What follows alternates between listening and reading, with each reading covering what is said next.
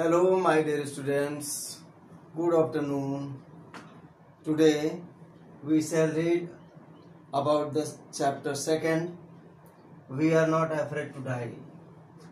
First of all, let us come and be familiar with the characters.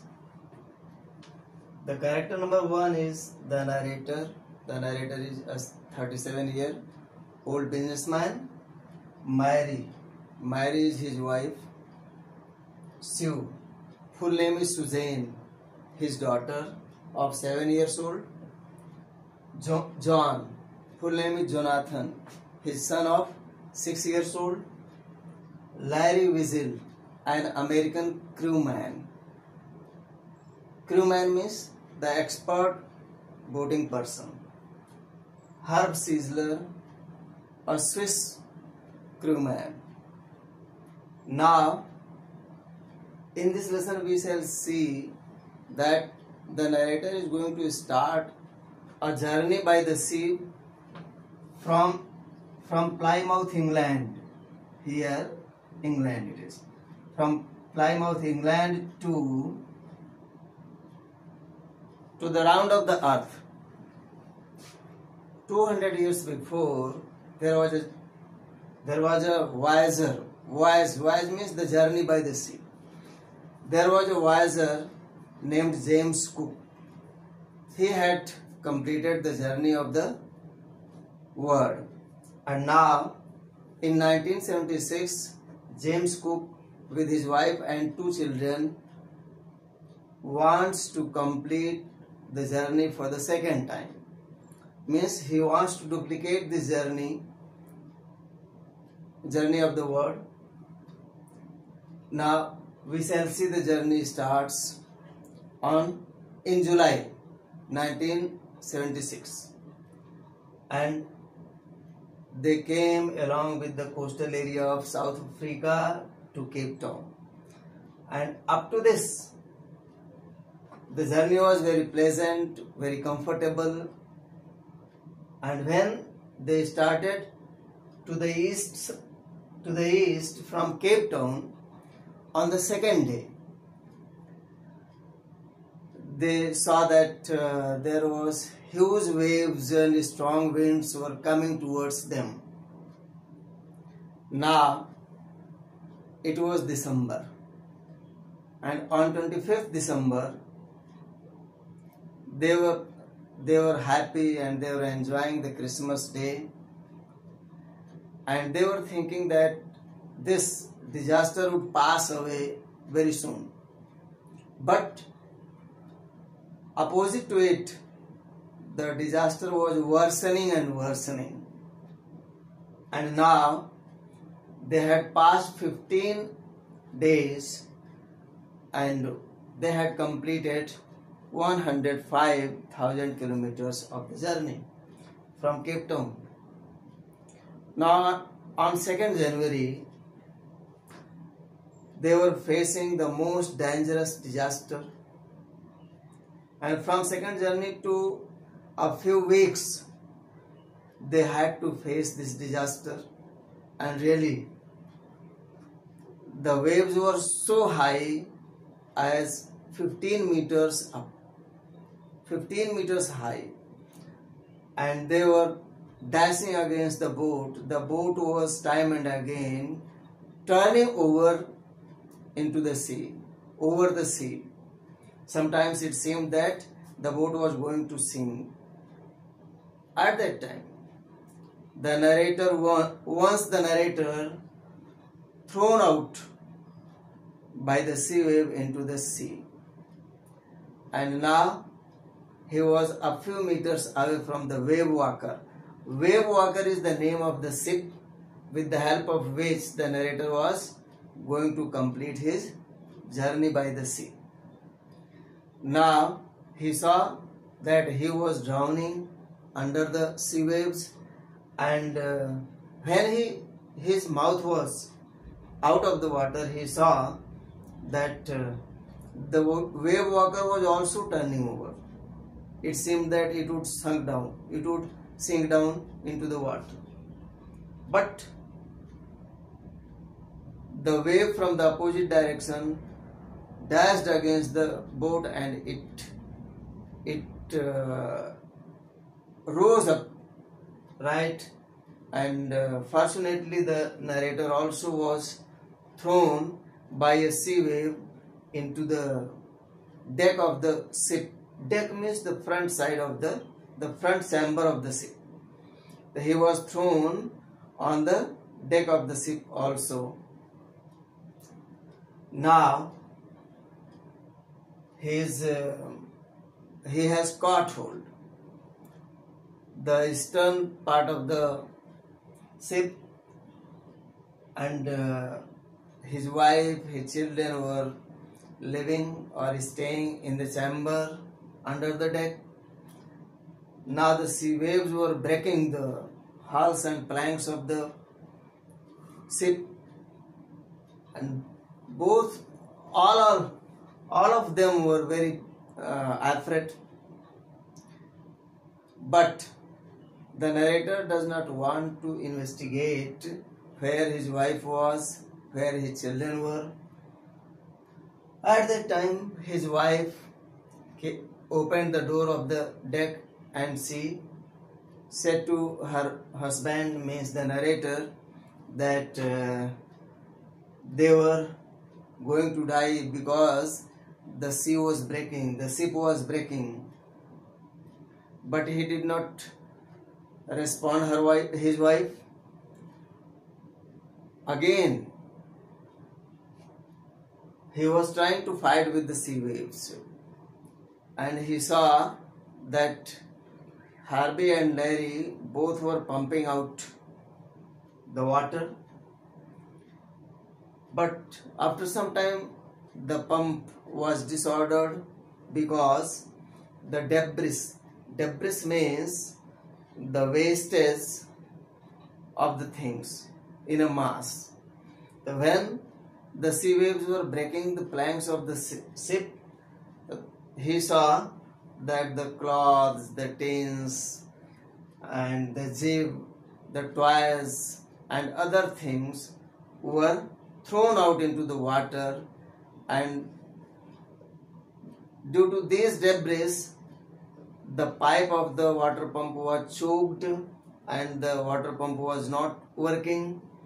Then the narrator went to the deck or on the floor of the deck, and he saw that two spare hand pumps were also there, but the hand pump and other things like masts, like jibs, like dinghies, all these things were pulled away by the current of the sea, and these two hand pumps were not working. Then while searching, he found an electric pump, and he connected an out pipe to the water, and he started the pump, and he was lucky that the pump was working and the water was going out of the ship. And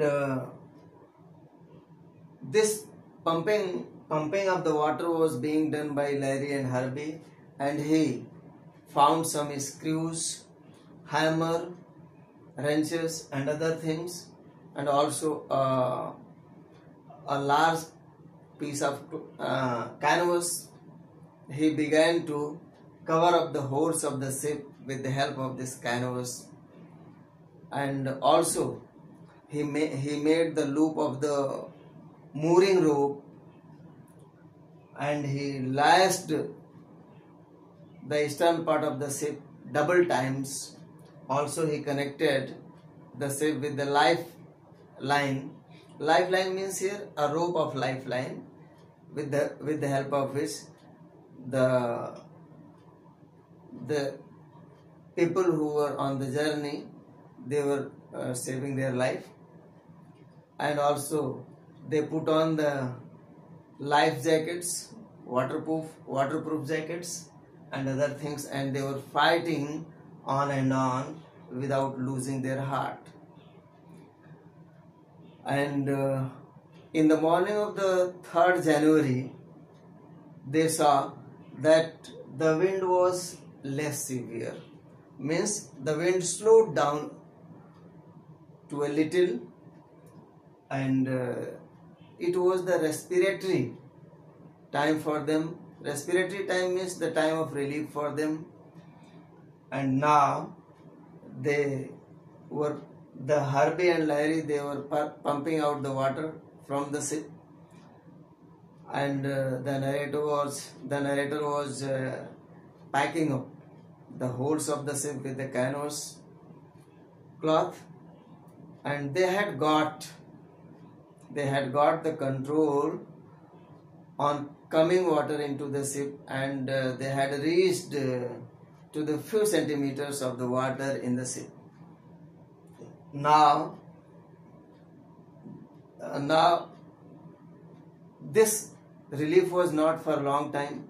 It was very short-lived, and on 4th July, again they saw at 4 p.m. in the evening that the clouds were building up in the sky, and the bright sky was being dark.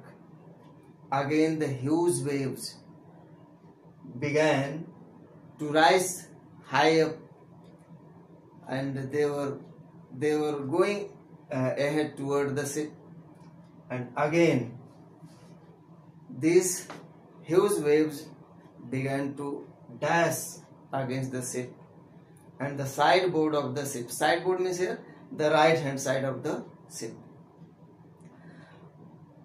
The sideboard of the ship was broken, and the beams of the ship were also broken. Now again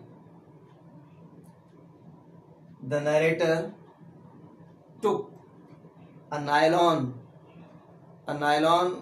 rope. It was a large rope, and it was connected with the joint with the anchor. He wanted to stop the sea by pulling the anchor into the water in order to slow down the speed of the boat, and also with a waterproof plastic cover he began to block the hatches of the ship. Hatches means the planks of the deck, the wooden planks of the deck. He began to block up all these holes, and he used not only the plastic cover but also 2 barrels of paraffin, which were containing 22 liters of paraffin. And with the use of these things, and also with a strong willpower and with a firm determination, all of them were fighting with the waves.